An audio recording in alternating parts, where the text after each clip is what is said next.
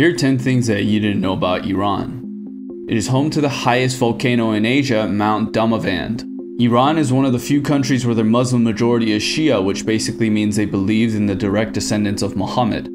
Alcohol is banned in Iran primarily due to their religion.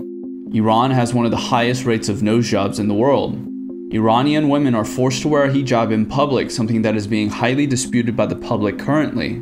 Their biggest export is oil, and they are the biggest exporter of pistachios in the world. Despite many restrictions on women's freedoms, 65% of women in university are females.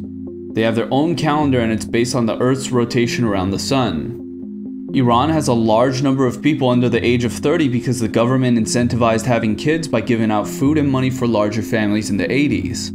A sigheh marriage is a legal short marriage, and they exist so people can have sexual relationships without being punished.